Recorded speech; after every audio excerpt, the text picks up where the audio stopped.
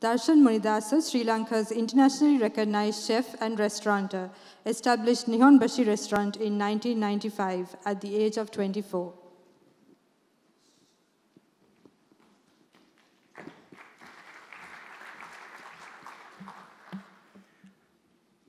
Members of the clergy, Honorable Prime Minister, distinguished guests, fellow recipients, ladies and gentlemen, good evening.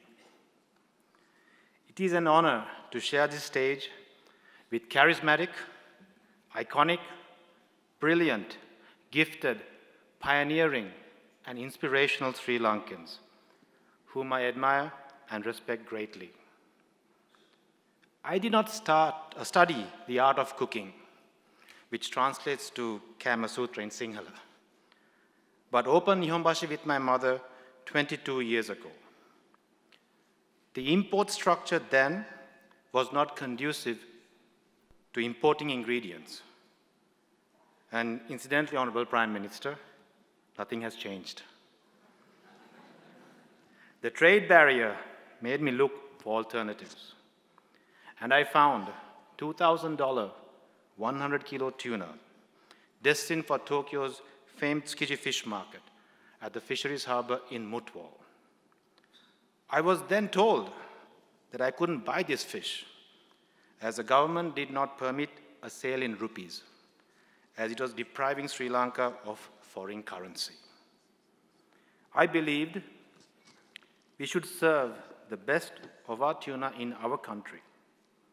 And despite this restriction, we became one of the few restaurants in the world to purchase tuna whole and not purchase tuna in packs or cans like restaurants in Dubai or London. Our crabs were much sought after in Singapore, but not at home. Again, we exported the best, and as Sri Lankans, we had the second best. We should have been having the best of Sri Lankan crabs and not the ones rejected by Singapore, which has been the mantra of Ministry of Crab, probably the most efficient ministry in Sri Lanka.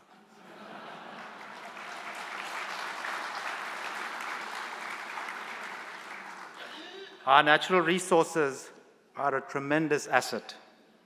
The crustaceans we serve and export need study, and the Ministry of Crab hopes to work with National Aquatic Resources and Development Agency, NARA, to bring attention on harvesting, transporting, exporting crab below 300 grams and female crabs with eggs to ensure sustainability. Honorable Prime Minister, we now need to protect the brand Sri Lankan crab. I see an increased number of restaurants in Singapore falsely advertising and serving Indonesian, Filipino, and Indian mud crabs disguised as Sri Lankan crab, and sometimes even Dungeness crabs from the US. Nihonbashi, Ministry of Crab, and Kaema Sutra have collectively cooked over 100 times in more than 10 countries over the decade and a half. I am proud to have taken our cuisine, our crabs, our dishes, our ingredients, and our culinary teams to the far corners of the world, from London to Tokyo to Sydney.